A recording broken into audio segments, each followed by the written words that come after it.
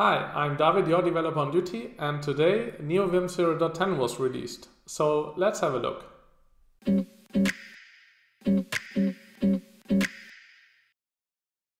In my opinion, one of the biggest changes of Neovim 0.10 is the new default color scheme. As you can see, it's minimalistic, it's white with a little bit of green, and it's readable. There are no places where my eye cannot read the text, as opposed to the previous color schemes. And this is really good news because now plugin authors can also optimize for the default color scheme and make sure that their plugins work with this.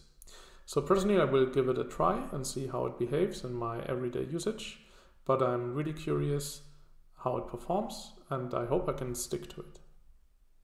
One thing I dislike about the new default color scheme is that in diffs, it overrides the foreground and background color, and in my opinion it makes it a bit less readable because the original syntax highlighting gets disabled, for example in this line here.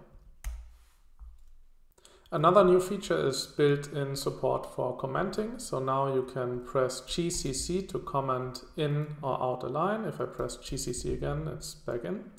I can select multiple lines and press GC, or I can also have some motions and text objects. For example, GC I curly brace comments everything inside those curly braces.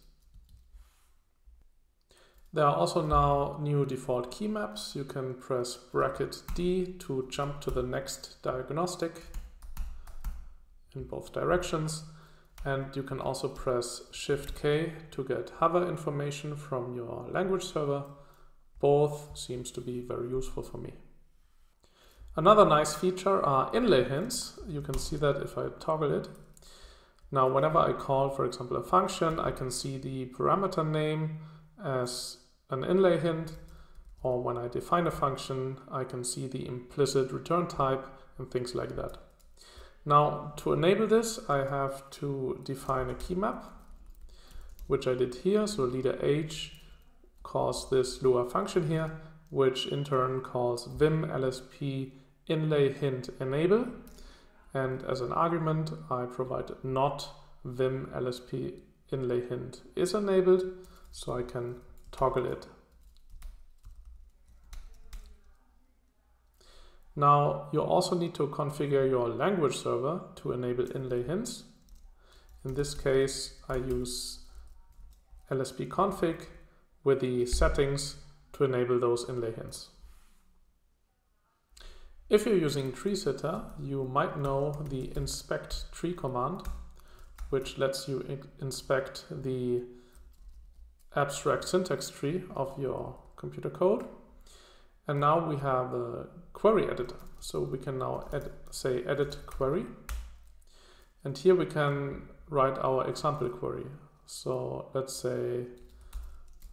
take something easy, a variable list with a name identifier. So we can write variable list name identifier and give it to some capture. And now if I move my cursor over the capture, you can see on the left that the respective code is highlighted. Very useful if you're dealing with TreeSitter queries.